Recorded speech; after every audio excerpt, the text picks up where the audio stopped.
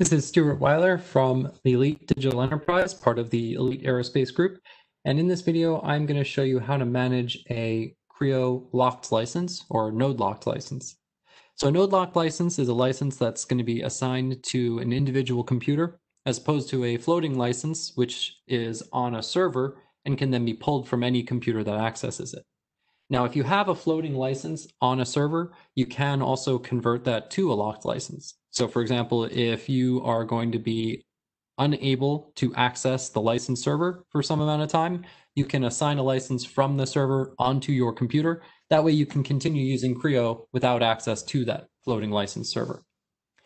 To get started, you're going to need to know your host ID. I show how to do that in another video, so feel free to watch that video to see how to do so. And you'll need to assign the license to that host. So this video will show you now, once you've received the license file, how to add that to your Creo application.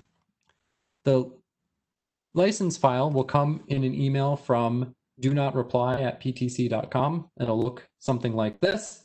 And you can see it'll say license pack 4, and it'll have your host ID listed there. And it'll come with an attachment, either a zip file or a couple of text files. First, you'll want to save the license files locally. I recommend just putting them on your desktop or in your download folder, just somewhere that you know where you can find them.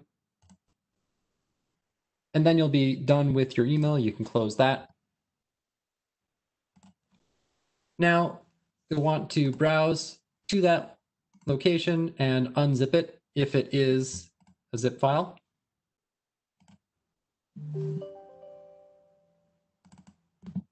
In that folder, you'll see two files, lm_, one of them is going to say standard, one of them does not. I recommend you're going to want to use the one that does not. It is a text file, so you can open it, you can take a look at it. It'll show the host ID, it'll have the end date when the license will stop working, and the various modules that it will enable. Next, you're going to want to run the Reconfigure tool. So to do that, go to C, Program Files, PTC, and then choose the version of Creo that you are going to be setting up the license for. I'll use Creo 7 for that. Then use the folder Parametric and bin. Within that is a tool called Reconfigure.